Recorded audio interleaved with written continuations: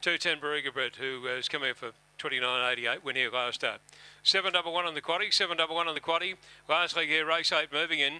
The free for all, Barriga Brett in 1 box, 3 vacant. Whiskey Ride in 5. Green light on, ready to go. Prambar's got the outside favourites in boxes 1 and 5 here in the set.